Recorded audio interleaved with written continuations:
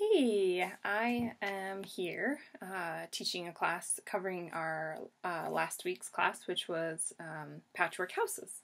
So for the Oops, I Arted homeschool classes, we actually have a variety of variety of materials that you can use for this project. Some fun things to collect might be fabric. Not paper yet. So fabric scraps. These are just from my stash. So of course, ask your parents. Make sure that the fabric that you are using is able to be used on an art project.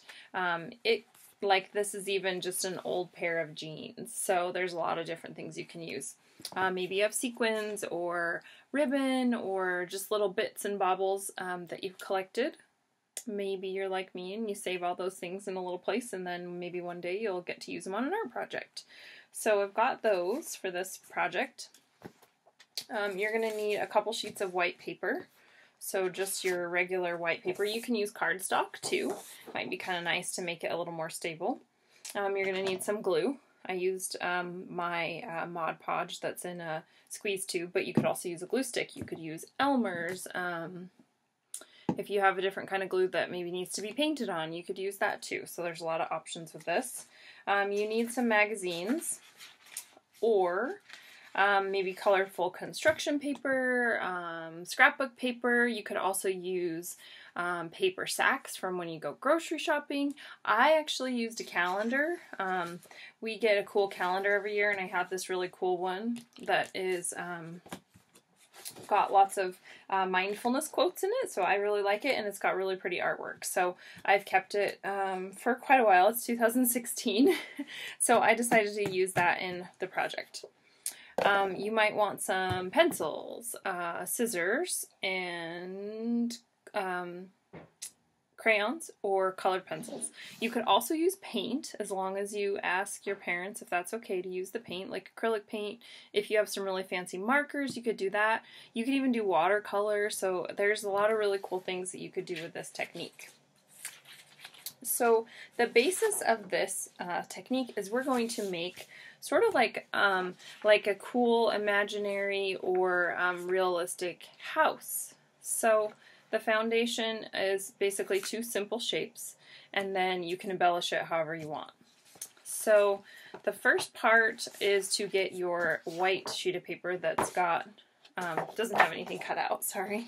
So get your white sheet of paper, just one, and you're going to set that down. That's going to be the base for your house. And then your second paper is going to be what you use to cut your windows and doors out of, if you would like. That's my cat coming in the door.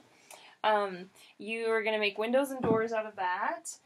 The reason you use the white paper is because you can draw the windows and doors, and you can make them look like real windows and doors. So they might not stand out as much if you use the magazine paper. So that's what we're going to cut into this one.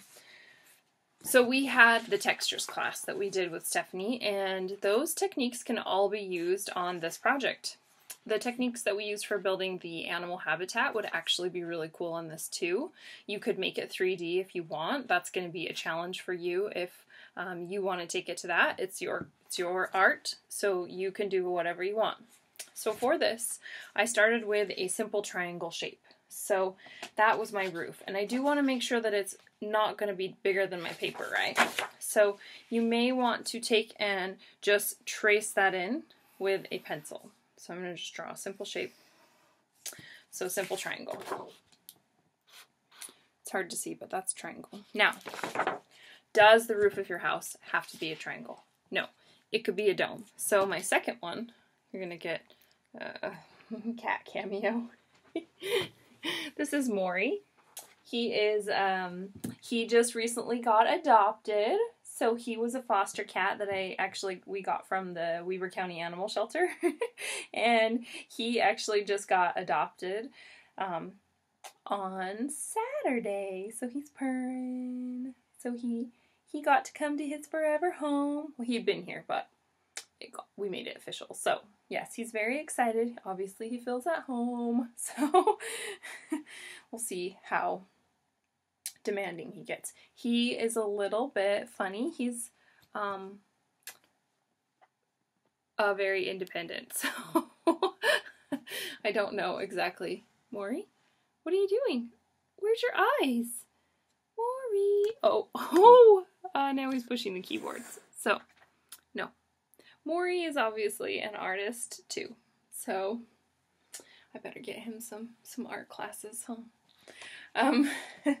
So you're gonna go back to your shape, and you're going to basically decide what you want your roof to look like. Now, it could be a triangle, it could be domed. I actually did one that's sort of like a mushroom house.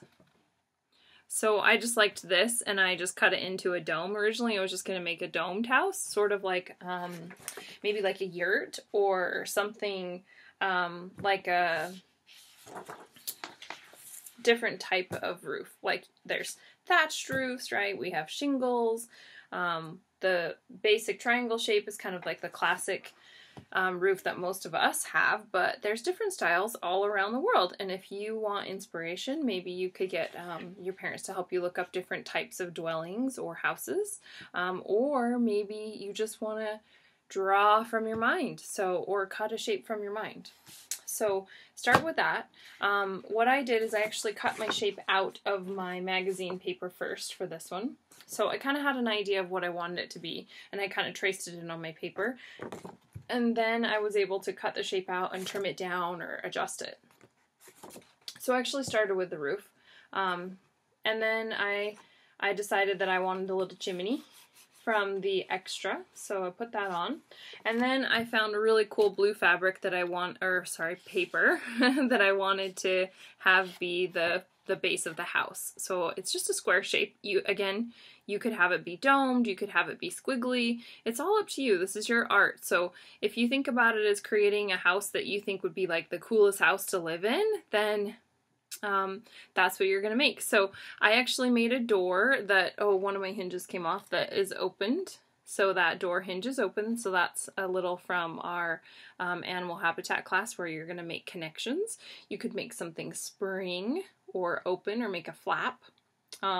You could have more than one door. Maybe you want a door in the roof. Like, it's up to you. Maybe you want stairs coming out. So you get to decide all these fun things. I really like trees, so I decided that I wanted trees in the house. The trees would be growing in the house. And then I also decided that one window would have sort of a sunrise, and then another window would have sort of a moon time or nighttime scene. And then I decided I wanted a moon and a heart in my my house. And then I also put another moon in the sky against the purple sky. So I just liked that fabric, or that paper, and I just decided to use that extra little bit from cutting off this. So you might have, that's where the chimney came from. You might have extra pieces that you end up cutting off and then you find uses for, right? So you're going to layer those on and just keep gluing as you go. And of course, once you get your house in, these little like plus signs actually ended up being glued on after because I liked the paper, so you could do that too. I started putting little stars in one side of the sky, and then I decided to color everything with purple. So maybe your sky is rainbow, or maybe your sky is green. Like, you can choose. It doesn't have to make sense to anyone else but you. So that's the fun part. It's art, and you get to be as expressive and creative as you want to be. It can fit into something that's realistic, or it can be completely something that is abstract and maybe just a cool part of your imagination. So the other thing, I actually found some words that I really liked. So I decided to incorporate those into this one, including the koi fish. And these are actually, finally, something that's fabric. These little polka dot materials are fabric. So I put them on my little dome house. And then I also took some gold marker, and outlined everything. And on this one, I outlined everything with Sharpie to make it stand out a little bit more. So again, you have that as your option. This one's cool because this was a tree picture, right? But this is the right way. But I thought it was fun to turn the tree upside down. So there's a lot of different ways you can incorporate the different types of material that you might be using. If you feel like something needs to pop off the paper a little bit more, maybe outline it and see if that helps. I outlined this heart a little bit to make it more obvious, so I think you'll have fun with this. And you don't have to do one big house. You could also do, a couple of options would be several little houses and maybe like a little village or a town. You could do that. A couple kids actually made like sculptures. So they ended up taking bits of paper and actually forming like 3D sculptures with the paper. So whatever your little heart desires to do with this art project, you just do and create and have fun. And see you guys soon. All right, bye.